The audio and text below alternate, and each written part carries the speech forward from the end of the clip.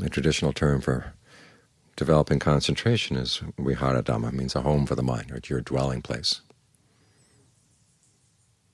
The Buddha had his dwelling place. He went off into the woods one time and spent a couple months alone. And when he came back out, people asked him what his dwelling was, and he said, "I stayed with the breath."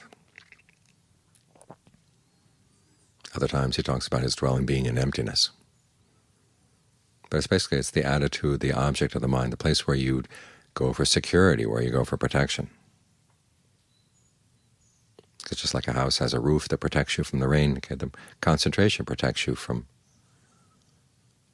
a lot of the impact from the world outside, because you're not sticking your head out and receiving things. And so you want to make sure that your roof is watertight. There's an image in the canon of a monk living alone in his hut, and a big rainstorm is coming, and he says, I know my hut is watertight, so you can go ahead and rain as much as you want. That's the attitude of someone whose mind is totally free. They're no longer caught up in the affairs of the world. Gain, loss of status, praise and criticism, pleasure and pain. And so the good and the bad can come as much as they want, because he's not out there in the rain. So you want to develop this quality of mind where you're well protected. You look after your house, i.e. you look after the body, use the breath to take care of the body. That keeps it comfortable in here.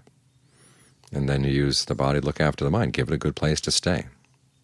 So it's not always out there looking for scraps from other people, not always exposed to the sun and the rain. And when your roof is watertight, then you can take the rain off the roof and you can put it in big jars. In other words, when gain comes, you know how to use it. You don't have to get wet, but you know how to use it. When loss comes, you know how to use it. There are good things in loss of wealth, loss of status. We don't like them, but there are good lessons to learn. There's good lessons to learn in criticism. So make sure your roof is watertight, and then you can actually use the water. It doesn't seep in and cause a lot of rot and mold in your mind.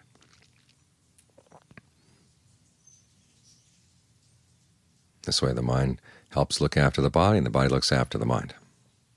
You're living in your house, you're caring for the house, and the house is giving you shelter.